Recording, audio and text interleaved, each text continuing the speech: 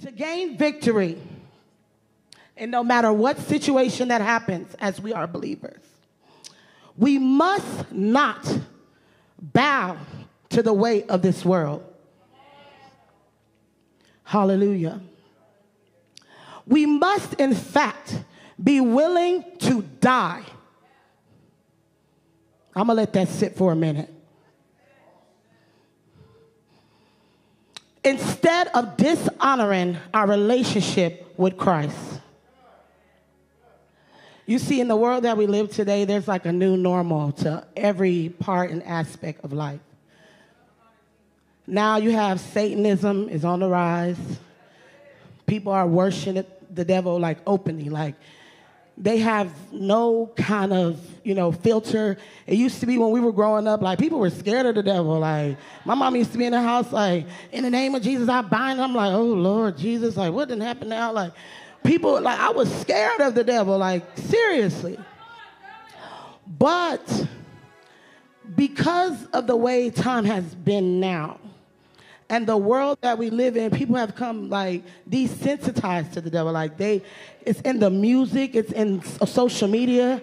I went on Instagram the other day and I went on Facebook and I said, Lord, I gotta come off of this. Like the devil's not hiding. Like people are going to concerts and there's portals being opened in these concerts and they're going just singing the music, going along, not understanding the symbolism. They're not understanding what the devil and the enemy is putting before them.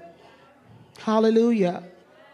Even in branding in some of the stores that we go to, like some of the places that we eat, like, come on now, how you mess with chicken? How you mess with chicken?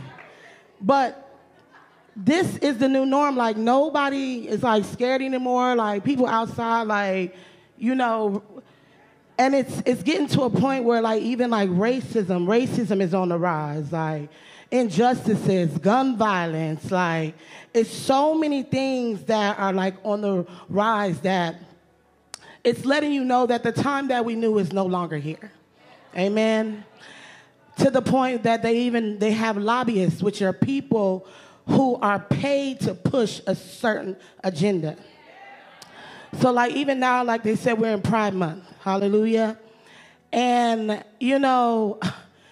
when I say everywhere I've gone in the last 2 weeks, even at my job today, I looked on the computer. They have rainbow flags. It's Pride Month. I love Bath and Body Works. Even Bath and Body Works got some type of rainbow, And, even with my background, because before, the Lord actually delivered me from lesbianism. And I was in that lifestyle for about 10 years. And even when I was in there, I was that person. Like, I was like, I'm proud. I'm not going to hide. When it came to my mother, when it came to my family, when it came to my friends, like, I went hard for what I believed in. So I say that to say that they're pushing this agenda on our children and the young people. And what it's causing is our young people are having what they call an identity crisis.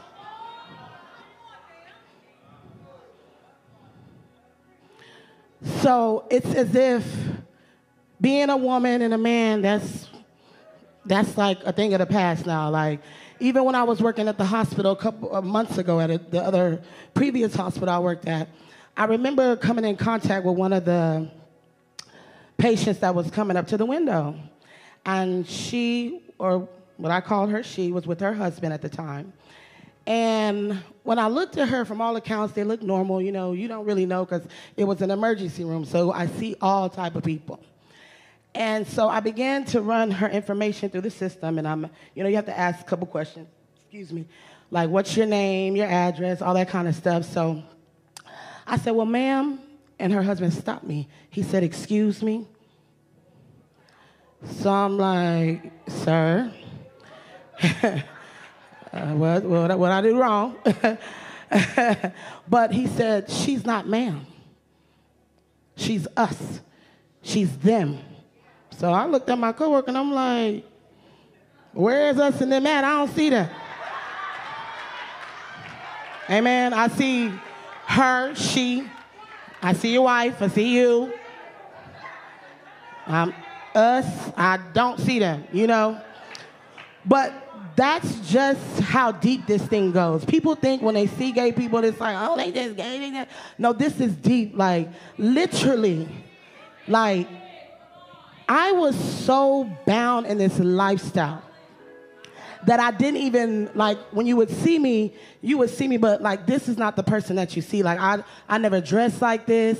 I never talked like this. Like, my mama called it, I was ghetto. You know how that is. Like, hey, you know, that was the way I was. Like, everything about me changed.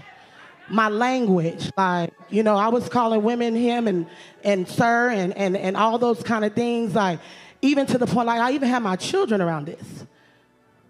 So it's like, you have your children, you teaching them on one side, because I used to, you know, try to backdoor, you know how you had them little times, like First Lady said, like, when you're in sin, you have those moments where you want to kind of preach, and you preach to people that, you know, because you're convicted inside, because, you know, I grew up in church, so I'm like, you know, this is not it. Like, mommy's just, you know, hey, like, but because the enemy had me so confused of who I truly was, I wasn't unable to operate how you see me today.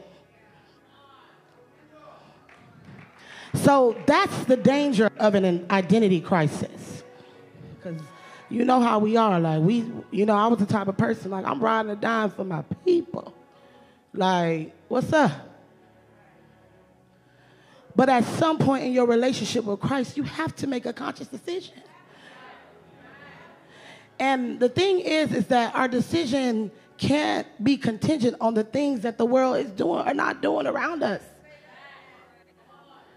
Our main focus has to be the will of God for our lives.